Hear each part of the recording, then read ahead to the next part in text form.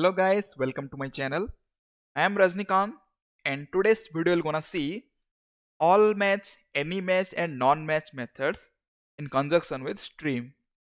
Right? So these are the Java 8 features and we'll use with streams. Let's see. So all match, right? So stream dot all match and its a argument is predicate, right? So this indicates, from the syntax itself we are identifying if all the elements of the stream is matching the predicate condition, then it will return true, right? Stream dot all match, this all match will take a predicate, right? If all the elements of a stream, right, if all the element of a stream if satisfied the predicate condition, then it will return true. Exactly similarly, any match in the stream, if any of the element is matches the predicate condition, then it will return true, right? Non-match, if none of the element is matches the predicate condition, then it will return true, right? Now let's see one by one with example. So let me open STS. First, let's say sample list with integer, then list equal to arrays dot as list. Let's have 2 4 6 8. Control Shift O, import that class, and let's perform the operation list dot name and all match, right? So all match will take a predicate. So see, this is the all match and its return type is boolean. This all match will take a predicate as a argument, right? Now let's see this predicate. This predicate is a functional interface and it's have a test method, right, whose return type is boolean. Now let's provide this predicate as a lambda over here and we'll have some condition, right? For all match, let's have a condition number is divisible by 2, right? So this indicates,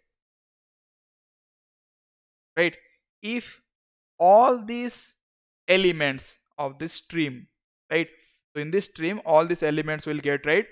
So if all these elements is divisible by 2, condition is there, right? This condition number percentile 2 equal to 0, this meaning if this element is divisible by 2, right, if this condition is satisfied by all these elements, then it will return true. Anyway, it will satisfy for all these elements, right? So let's have a boolean variable and let's print this one. Okay, so it will return true. Let's run this one, run as Java application. Now see, returning true, printing true, right? Hope you got a clear picture, right? All match. Now let's see any match, right? So let me copy this statement and print over here. This is out. I am commenting out. Result 1 will take list dot stream. Here instead of all match is the any, right? So see, any match. If in the list, if any of the single element is matches this condition, then it will return true. Now let's run. Okay, let me print this result, right? 1. What will be the answer? Who can tell me? Who can tell me what will be the answer over here for this result 1? So it will return true, right? Let's clear this console.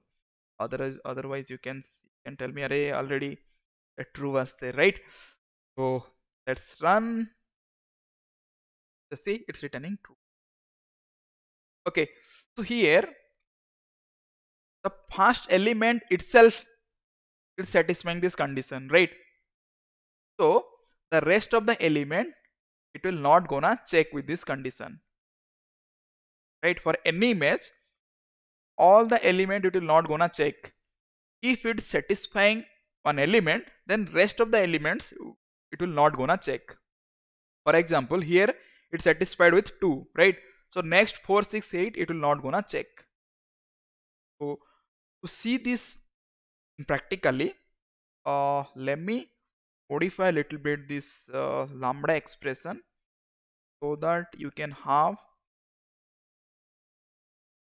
that idea. So it's executing 1 time or 2 time or 3 time. I am providing a if condition. If number is divisible by 2, then return true.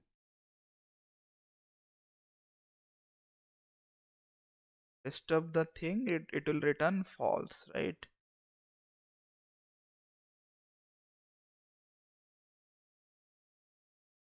Okay, so here I am providing a sysout anyMatch. How many time it will execute? I told, right, once it satisfied this condition, once one element is satisfied this condition, then rest of the element it will not gonna check. For example, here 2, so here only one time it will execute, right? So anyMatch, how many times this anyMatch it will execute? Only one time. Just see, anyMatch will one time. For example, let's have something here 1 and here 4, right? So now how many times it will execute? 2 times. So here first 1 it will check, it's not satisfying the condition. Then it will check for 2, sorry, then it will check for 4, and 4 it's satisfying the condition, right? Then rest of the element it will not gonna check. So it will execute 2 times. Here this console, and let's run this sub application. Just see, anyMatch is printing 2 times, right? So whenever it's a match or whenever it's satisfied that condition, from there onwards it will not gonna check. So let's have 3 over here and 6. So here how many times it will gonna check? 1 time, 2 time and 3 time. 8 it will not gonna check. So see, anyMatch it will come 3 time. So see, 1 time, times and 3, right? Hope you got a clear picture about anyMatch, right? Keep watching. Last I will say at the end of the video, I will say some important points, right? Otherwise you're gonna miss it. Anyway, so last but not the least, what is that one? Non-match, right? So let me comment out this is out, otherwise it will execute, and this is out as well. So let's have result 3, and here instead of all is none. This indicates if none of the element, if no element is satisfying this condition, then it will return true. Here no elements is 1 is not satisfying this condition, 1 is not divisible by 2, 3 is not divisible by 2, but 6 is divisible by 2, right? So let's take something 9 and here 7. Now see, 1, 3, 9, 7 is none of the element is divisible by 2. Now so it will return true. Let's have this is out and print over here result 3. I'm printing, just see, and let me clear this console. Okay, good. Now let's execute this program. So now it will result true. Why it's true? Because none of the element is satisfying this condition, right? None of the element is divisible by 2, right? Hope you got a clear picture about all these 3 methods, right? All matches, any matches and none, right? So I told, right, at the last I will say some important points, right? So those important points are, if these streams are empty, that means suppose this array list, right? Let's comment it out. So this is an empty array list. Then what will gonna happen? Let's see. List equal to new array list, right? So if this stream is empty, then all matches will return always true. Any matches will return always false, and non-matches will return always true, right? Let's see. Let me remove this comment and we'll go to see. This is what all matches. So all match result, and this is any match result. Any match, and this is non-match result. So if this stream is empty,